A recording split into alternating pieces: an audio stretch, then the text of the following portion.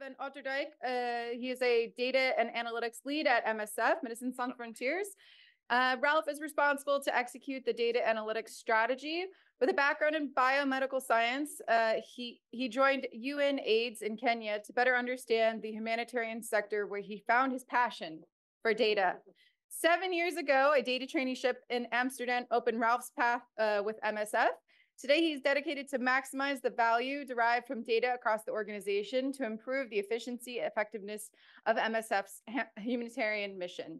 Ralf will explain how MSF has changed throughout the years from an organization heavily reliant on ad hoc Excel reporting to its current state as an organization with well-established data landscape, which is trying to adapt advanced analytics to steer its humanitarian operations. Welcome, Ralf, who will highlight, please help me in welcoming Ralf, who will highlight the major challenges and success encountered during his journey.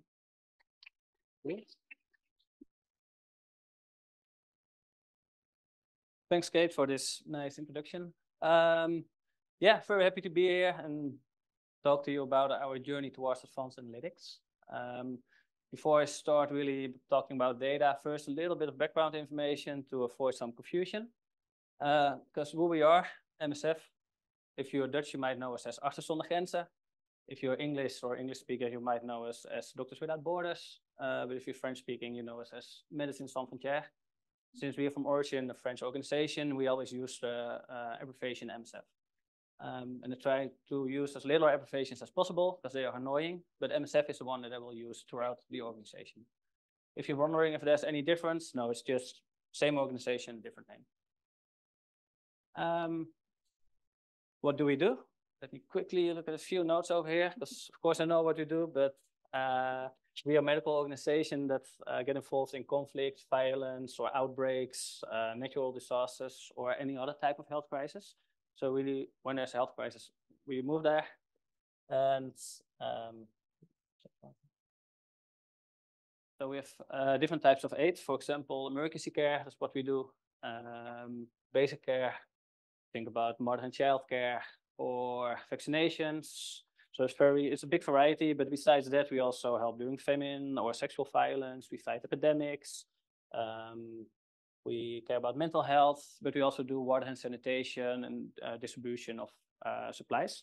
And one important thing that people often forget is advocacy. So we also try to speak out to make the world know what's going on in places that we tend to forget, like Sudan or you name it. So it's quite broad what we're doing. But what do we do with data? That's where we're here for today.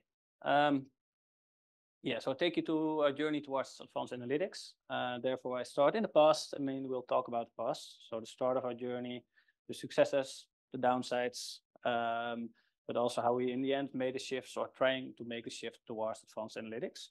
And I will briefly talk about a few things we are doing right now and in the near future. So yeah, the start.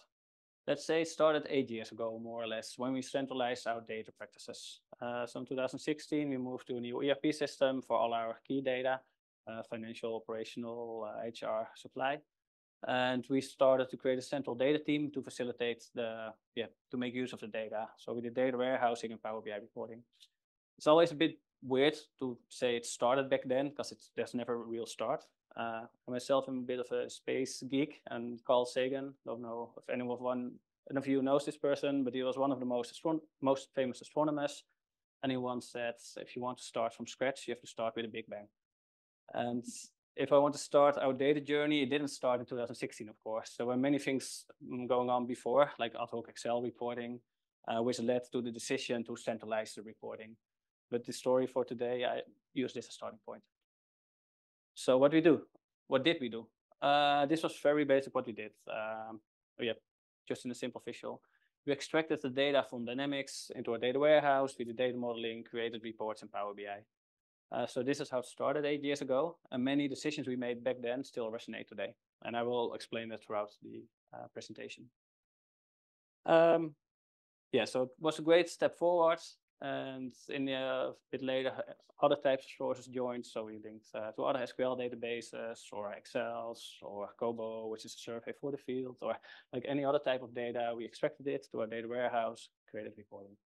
So this was actually quite successful. It was very useful for the organization to have all this data. And by extracting the data from the sources to the data warehouse, we set up automation, wherefore, we didn't have to do the boring repetitive work anymore. Work was less error prone, it was less time consuming once it's set up, and the data was always up to date. So it was already a big gain. And then in the data warehouse, I don't know if many people here do or did data warehousing, and I'm curious afterwards if you have had the same challenges as we are having, but also the same successes. Because in the start, it was very successful with like all the data modeling. We could facilitate reporting. We could handle big numbers. We called it big data back then. If it was more than 1,000 or more than 1 million rows, which we could handle, and we could create reporting based on that, based upon the data. We could link data from different sources. So let's say HR and supply and financial data. We could link it in the reporting in the end because our data warehouse, and it was kind of a central repository for all our structured data. And then the last step was Power BI, dashboarding tool for those who don't know it. The data was readily available to the organization. People could access visuals that people can understand. The reports and dashboards are intuitive to use. You could filter to any granularity, let's say on organizational level, but also on one project or one country or for one day, or you could see it on year aggregate. So it was super useful. People really had the data at their fingertips. And it's also easy to reuse the data that you're already having. So it was a lot of benefits, and people were happy for a short period of time. But I always say that our successes kind of became our downfalls as well, because after success comes, kind of scale up, right? Because people wanted to do, but people were happy, but people wanted to do more of the same. So more departments wanted to do reporting. The departments who did reporting wanted to do more reporting. The reports that already existed had to be improved upon. So if you have one central data team who does all of this, you soon get swamped by work. So that was actually the first step in, the negative aspects of our approach. Soon, we had to prioritize a central data team. But how do you prioritize if you don't have an overall data strategy? Departments had a strategy, and departments knew what to do. Departments had their priorities, but how to set priorities among departments if there's no overall plan? It was quite difficult. And what we did at the start, like we worked in sprints. We told each department, you get 3 sprints this year, you get 3 sprints this year. And the year after, the department still expected to have 3 sprints, and the year after as well, and the year after as well. So like I said, decisions made back then, they still resonate today. Because you cannot, we couldn't really take those sprints away from them. But in the meantime, there were more departments coming with those requests, and we wanted to help the field more. So it was like all work came upon the central data team. And I think this is quite a well-known issue for data warehousing. And in the meanwhile, we also wanted to move towards advanced analytics. But that's cool, that's sexy, people heard about it, people had knew how to work with data, people want to move to advanced analytics. But how to do that? That's quite difficult if you're already swamped with work on a day-to-day basis.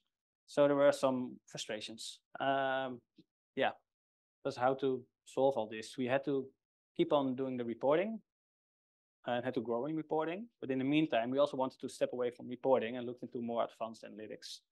And that's where the story is about. So it was quite a journey. First step, because we wanted to facilitate the reporting, because it was had proven so valuable for the organization, we thought, let's move to self-service BI. Self-service BI means that the central data team facilitate the whole data flow, sets out policies and best practices and guidelines to facilitate the reporting. And then a bigger audience, like decentralized data teams, which are within the departments, they could create their own Power BI reports. So via this approach, we hoped that the central data team could push some of the reporting responsibilities to the decentralized teams and could focus a bit more on advanced analytics themselves. But that's, wouldn't say that backfired, but it didn't lead to more time for the central data team. And it was a success because more people could use reporting and there was more output in general. But the central data team was quite fed up occupied by facilitating all this. And in general, I like metaphors. So this is my metaphor slide, my only one. So afterwards, I'm done with the metaphors. But you can compare the self-service with a city. Initially with a small village, but we wanted to expand this village. So instead of 5 houses, we wanted to build like 100 houses. We want to do more reporting, so more of the same. So that the organization cool to grow. So from here, we moved into this. But more reporting, if you have more houses, you want more people to build houses, you need more people to educate, and you need to set up more policies, you need to set up more guidelines, because you all want to have a bit of the same foundation, the same way of working. If you don't do that, you get into a mess, because, well, if everyone is reinventing the wheel, maybe some people do it a bit crappy, wherefore it has to be fixed afterwards. Like there are many, many issues by expanding, or not the issues, but new challenges. So that the central data team should focus much more on all the background processes and also educating the organization to use that properly. But it's not just more people needed to do more. All those buildings also needed maintenance and, well, all the challenges that's coming with it. And the infrastructure had to be improved, of course. Because if you have a small village, you don't need many roads, but if you have a big village, you need much more roads, you have much more traffic towards your city, so you cannot do it with the current infrastructure. In the meanwhile, people relied on the data, which of course is a good thing, but it didn't fit the infrastructure anymore. We had traffic jams because the infrastructure didn't go along with all the data needs. So we also had to invest in the infrastructure. So what we needed to do was more of the same to facilitate more. Yes? Could you do something about the mic? Because now it's really Okay. interesting. Next slide is even more interesting. So you're just on time. Is it better? Nope. Let me. Maybe it's my beard, but I don't have my eraser. Ah, okay.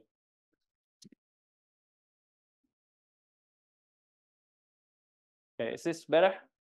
I just keep on asking if it is better until, yeah? Okay, great. So yeah, we needed better infrastructure to facilitate more of the same. Let's see. Now out of my story, but that's my own fault, sorry. Let me quickly have a look over here. Yeah, and all those buildings and the infrastructure, you don't just have to set it up once, but you also have to maintain it, of course. So in the end, the central data team didn't free up time, but they were busy facilitating all this. Was the bad choice to go to self-service BI? I certainly don't think so, because there was much more output.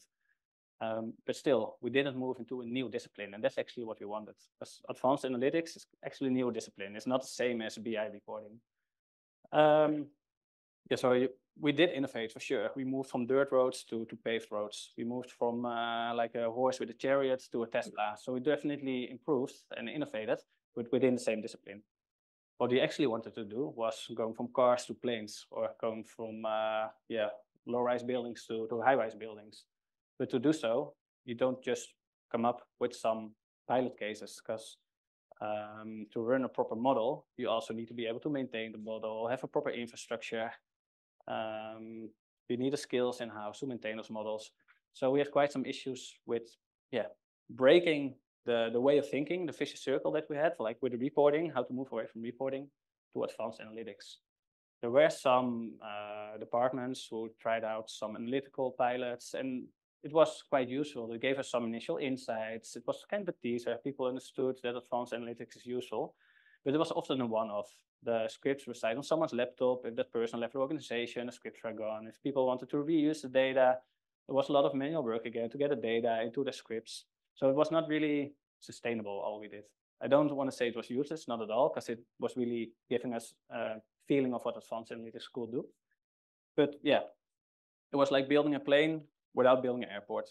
So we had to break the circle, but how to do that? And there was quite a, that's quite a challenge, of course.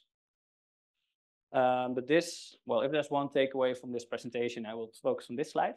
So how did we try to move away from the reporting, which was super useful and which we think we should continue doing, towards more advanced analytics? And I don't know if other people recognize this, so I'm also curious to hear from you afterwards if you have the same milestones as we're having. But those were actually our 3 most important milestones, I would say. So it starts with the intention, like, not just intention, but intention captured in a strategy. And not just a strategy for yourself, but enforced within the organization. So approved by management. So as organization, we really said we want to focus on advanced analytics and a lot of other things as well, of course. And with a strategy also comes the position to execute the strategy. That's the position I'm holding right now. Because as you can imagine, the central data team was swamped with work. So it's really difficult to, you still hear me? No, Okay. Sorry. No worries, no worries. No. We're just adding another speaker.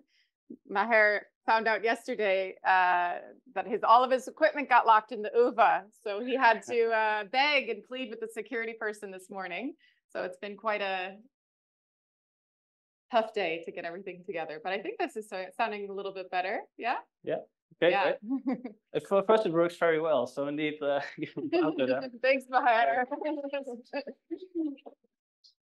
I didn't notice anything of the last minute changes besides having to change to another location. Oh, so good. Yeah. So back to the story. Besides strategy, you also need a position to execute a strategy. So it's now my responsibility to zoom out a little bit and look at our dots on the horizon, set it, and make sure that we move towards that. And that's impossible. At least I think it's impossible if you don't have anyone who can zoom out, because then people will stick to the daily operations. And I think any one of us, like every organization, has too much to do on a daily basis. Your backlog is bigger than you want to. So if you don't have the responsibility to zone out and look at a bigger picture, you will not do it. Another advantage of this position, I can link the different people working with data within the organization. Now, I mainly talked about a central data team who does the traditional BI, but we also had epidemiologists. We also have GIS specialists, so we're doing the mapping. It's all different types of data, but still data. And they can also benefit from, well, we can all benefit from each other.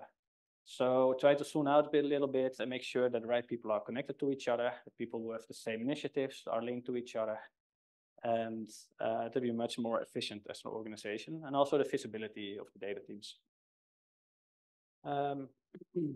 But that's, of course, great to have the intention to move towards advanced analytics. Another great step I think we did was really improving the infrastructure, and not just, like I said before, facilitate more of the same, so move from a dirt road to paved road, but really come up with new parts in our infrastructure, new modules. Like we had a data warehouse at the start, now we have a data lake. We moved from on-premise to the cloud, so everything is much more scalable, but also safe and secure, and according to GDPR practices and security. We also had to implement a lot of COS, and it's still ongoing. But this facilitates a lot more possibilities. So because of the investments in the infrastructure, we can now host our own models. We can run the models again with fresh data when we need to. So we can move away from those ad hoc one-offs towards more structural advanced analytics. So that's very useful for us that we move towards that we hired an engineer. And engineering is now really a position that we hold within the organization, which is incredibly important. And the last one is skill, or maybe team. Like this is something I kind of underestimated. I thought in our central data team, we have quite some smart people. I'm not just saying this because they're listening in online, but I think most of them are quite smart. And they for sure, most of them. No, I know for sure that they can pick up the skill of data science, of more advanced analytic. But it's difficult to learn a new skill if you don't put it in practice. If you just have a training every now and then, if you maybe one day work with advanced analytics in a month, you don't really pick up the skill. And maybe you know how to do the coding, but you don't know how to approach such analytics projects. And that's really something I underestimated, and we struggle a bit with it.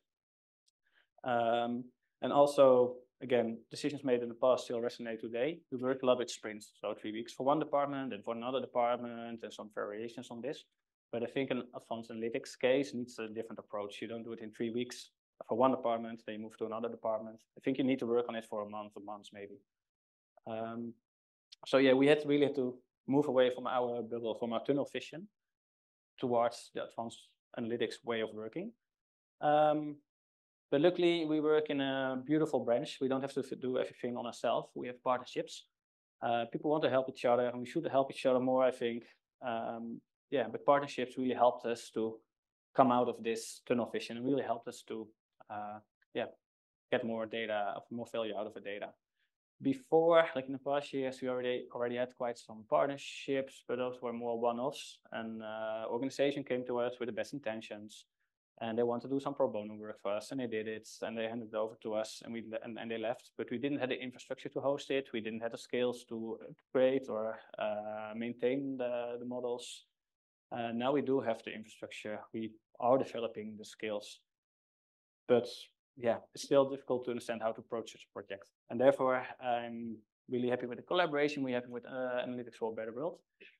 So don't say this just to get more attention from you, because I think you already get enough. But more to inspire the other people around here. Like, why is it so useful for us to have a partnership such as the one with ABW? For me, it's those three things, like the sounding board. That's for me actually the most interesting one. So when ABW came to us in the first meeting I had with them, I thought it's yet another organization with the best intentions who want to help us, but in the end, it's just yet another organization. But it's not, because we have a sounding board together. So each time that we think about a certain project, and this analytical projects, and we don't know how to approach it, we first get touch base with an ABW, and we talk it through with them. We talk about the approach. ABW links us up with the right partners of ABW, and we come up with a way to prioritize the work, to see if the work is feasible at all, and then see how we can put it in practice. So that's great for us to understand how to approach such a project. And that's maybe what's most missing at this point for us within the organization. Then a fellowship. One of us also joined a fellowship last year, and was very valuable, because you learn learn a lot of skills, but also implement it right away. So that's also a great way of how the collaboration pays off. And the last one, co-creation. We don't want a partner to just create something for us, hand it over to us, and move away again. We want to do it together. So we also have the knowledge sharing. And that's very important. We want to create our skills in-house. And therefore, this is a very interesting step. So it's not just create something, hand it over, and goodbye. No, it's teach us how it's done. And if possible, do it together. So that's for me what makes ABW stand out from other partnerships.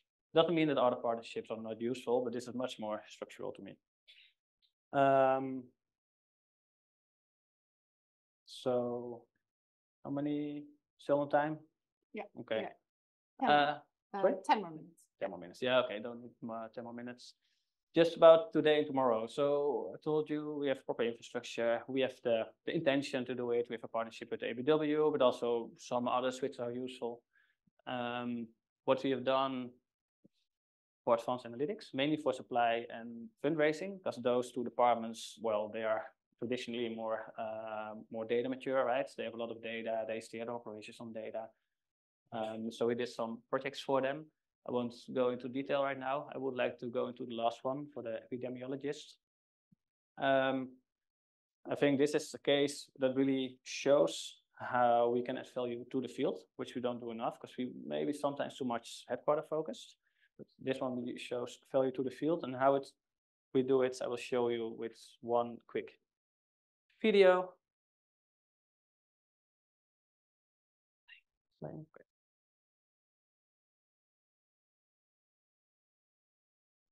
I think so.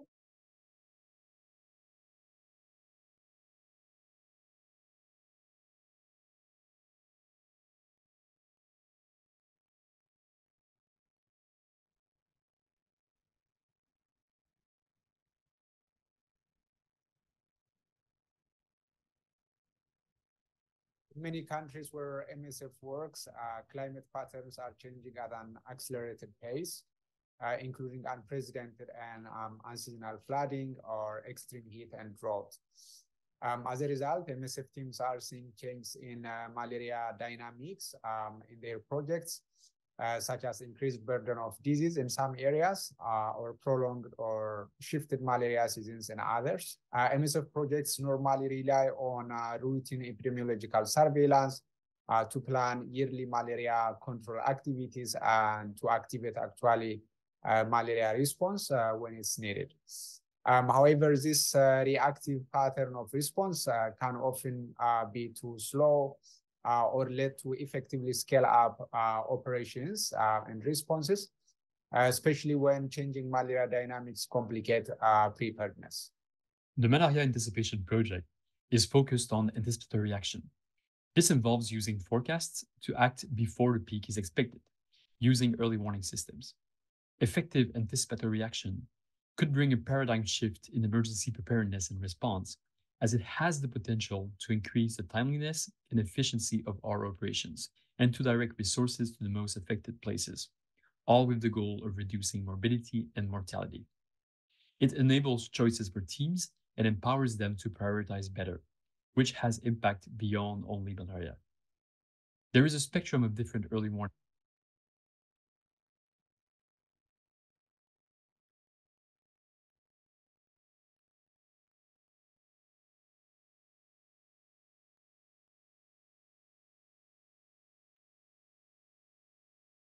That's all. Yeah.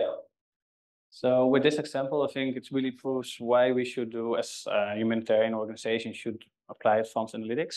And I think this chart captures it all right. We can intervene before something really happens, wherefore we're much more efficient in our medical operations.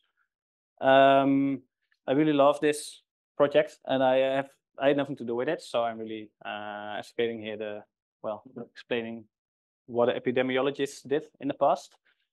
So in the past, those epidemiologists had the idea, they want to get insights in seasonal changes, and an external party in the UK, they helped them by modeling it. This was before we had a central data strategy and when we were a bit more decentralized. And what I like about this project, at some point,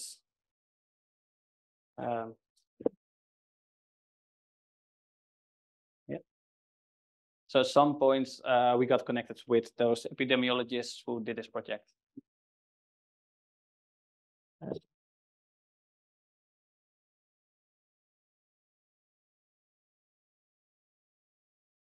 Yes, great. So it was first like separate from each other, but we as an organization become much more professional with data and with advanced analytics. So we also understand the data team sport. You shouldn't do it separately. It's not just someone from one department who has ID and does it on its own. We should do it together. It should be a collaboration of the people with the, well, how do you want to call it? Subject matter experts or people in the content. They should work together with data teams and also IT teams to set something up in a proper way. Well, at present, the central data team got involved and we integrated the scripts into our own infrastructure, wherefore we can now host the scripts, we can run the scripts, we can refresh the data, so the data can be renewed every month or every year or every week, whatever you want. And besides just running it in-house, we probably soon have the skills as well to maintain it a little bit, and that also allows us to move to apply it for another situation.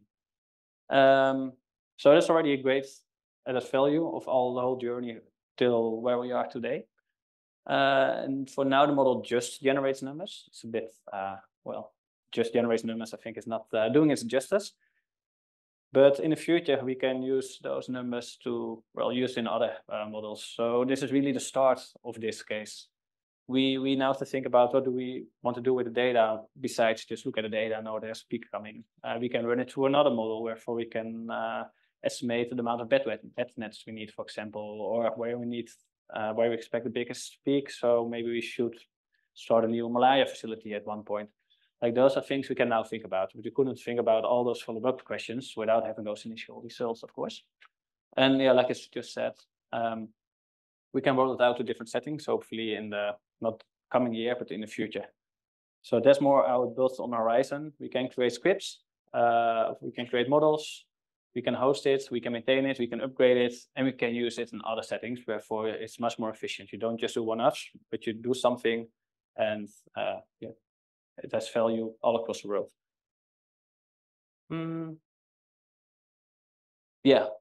So that's my story about the road towards advanced analytics, and suddenly, boom, there was AI, which shook the world a little bit, I think, or at least the data community.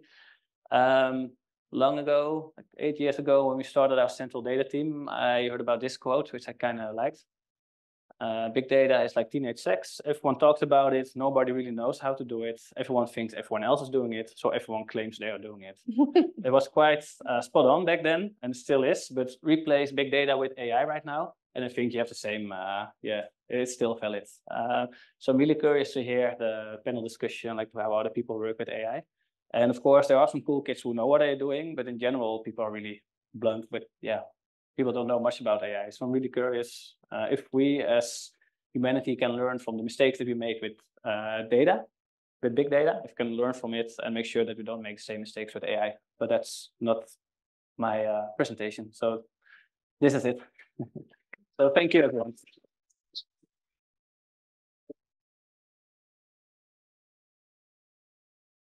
I think we have time for 1 or 2 questions. If you have a question, if you could raise your hand. Yes. Yeah, thank you for the presentation. It's very interesting. So now that you make the shift towards from reporting towards more advanced analytics, the quality of your data also becomes more important, and gathering more data also becomes, I think, more important. It's that, especially if you want to reuse the numbers in other applications as well. So are you also working with that? Yeah, that's a great question. Could everyone hear it, or should I repeat the question? Maybe. Can't hear it. Repeat it. Yeah. Repeat it? Okay, yeah, also for the people back Online, home, of yeah. course. So with move to more advanced analytics, also the data quality becomes much more important. That's the core of the question, and that's, well, spot on. That's what we're working on right now as well, and that's also why that's also part of the data strategy. Like, it's much more than just becoming more advanced. We also should invest in our data governance, because now we have the infrastructure to safely collaborate with external partners. But if they don't know what our data means, then it's still difficult to collaborate. So data governance we should improve, but also data quality, because yeah, you're gonna do more advanced stuff with your data. So yeah, the quality should improve. Yeah, we're making baby steps in this, but it's definitely on the radar to work on this. Yeah. Was that a full question? Because I think there was not. Okay, great, thanks. I think there's one question online. Yeah. Does MSF combine qualitative and quantitative data, and how do you work with data quality, especially when collaborating with other organizations? We now have a data lake in which we can. Or should we? Sorry, I will repeat the question again. Yeah. So the question was how we work with structured and unstructured data, right? And data quality, especially when we collaborate with external partners. Yeah, we now have the Azure Data Lake, and in the Azure Data Lake, we can also host unstructured data like sound or video or images, you name it. We don't do that much yet with it, but we have the possibility now. But yeah, we still data quality of structured data is still the issue. With unstructured data, like I say, we don't do that much with it yet. And if you work with externals, yeah. And what about qualitative data? Qualitative data.